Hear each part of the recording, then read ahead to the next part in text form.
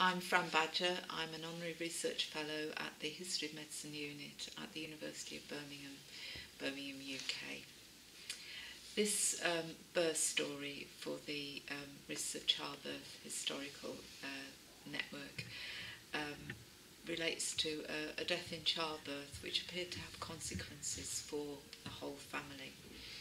And I'm indebted to the contribution of Jim Drife, who's provided the statistical information on maternal mortality at this period in the 19th century.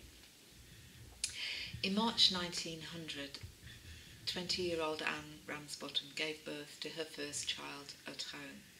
4 weeks later, she died as the result of an embolus, and her death certificate in the cause of death section notes accouchement 1 month embolus.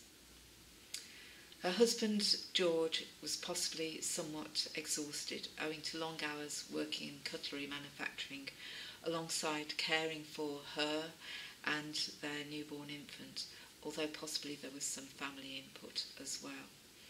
His occupation also placed him at increased risk of respiratory disease, and he died from pneumonia just 17 days after his wife had died. So by the age of 6 weeks, their son, also called George, was orphaned and went to live with his aunt. In September the same year, he died of gastroenteritis, which was endemic at the time, and also, presuming that he was artificially fed, this would have placed him at greater risk of this illness. So within the space of 6 months, all 3 members of this young family had died. So Anne's death, just a month after childbirth, was, it seems, due to a pulmonary embolus. The risk of an embolus is increased throughout pregnancy and the puerperium, up to 6 weeks after delivery. So it's almost certain her death was pregnancy related. The risk of developing an embolism was also linked to the long since discontinued practice of enforced bed rest following delivery, but we cannot know whether Anne followed this habit of adopting bed rest. Nevertheless, by 1900, embolism had become a relatively rare cause of pregnancy-related death, with an incidence of around 30 per 100,000 pregnancies. The mortality from embolism then changed relatively little until the 1930s, but by the mid-1950s, the mortality from this cause had fallen to around 8 per 100,000 pregnancies.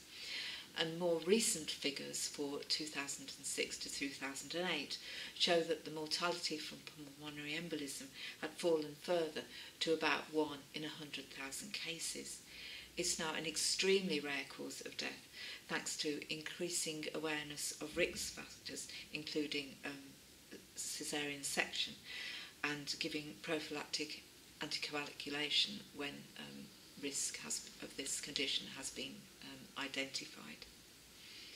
Anne's untimely death, which was most likely the result of her recently having given birth, resulted in her infant son being vulnerable to illness and an early death, and furthermore, her death may be contributed to her husband's final fatal illness as well.